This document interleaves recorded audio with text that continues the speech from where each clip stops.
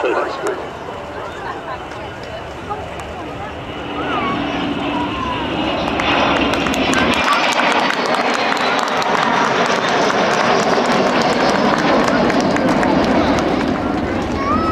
Sad to say he died of an aircraft accident the following year, so he never saw his great big climb to the Royal Air Force. One of the 3 V bombers, Vulcan, Victor and Valiant, and carried out the nuclear quick reaction alert for many years.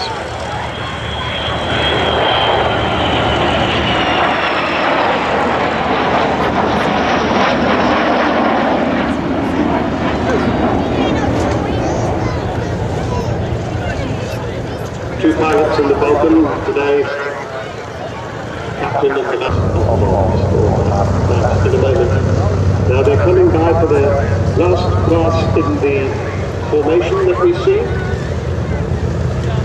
And expect to see, after they've gone past us, the nats climb away out of the formation. What a smashing sight.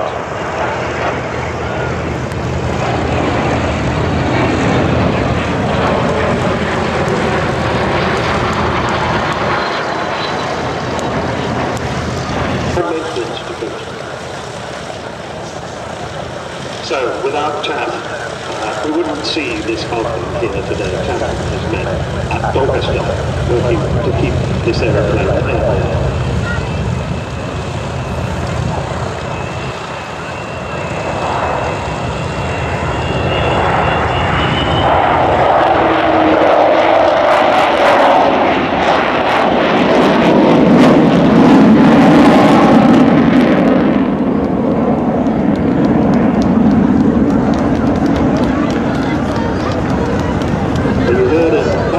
The life of these engines. At the moment she's probably kept to fly until the end of 2015. We're trying to conserve engine cycles and she may be able to fly longer.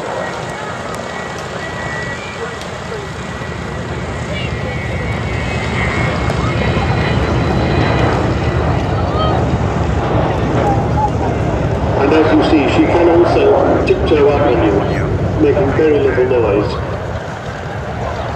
The Royal Air Force got its first Vulcan in 1956, designed, as I suggested, to carry the British nuclear deterrent during the Cold War. And of course it's 25 years this year since the fall of the Berlin Wall and the collapse of the European communist regimes.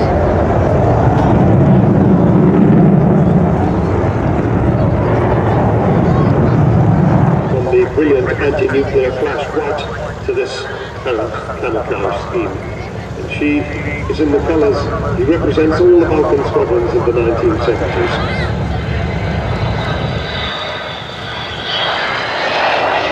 Doors open.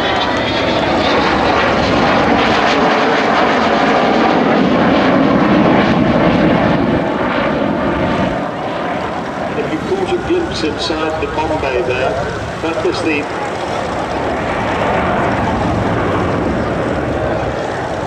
the weapons bay that carried 21 1,000-pound bombs all the way to the Falklands Islands in 1982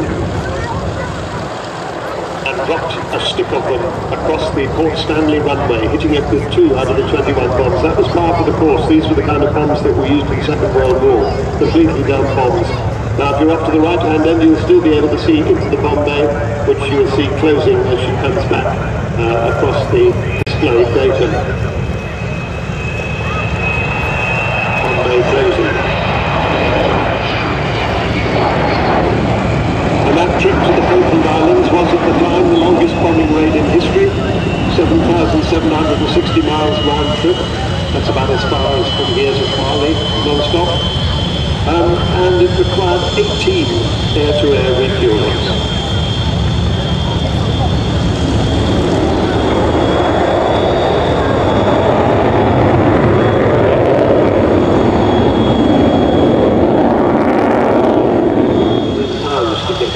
To this stage, and you, wonderful people, other people who have given the past above that.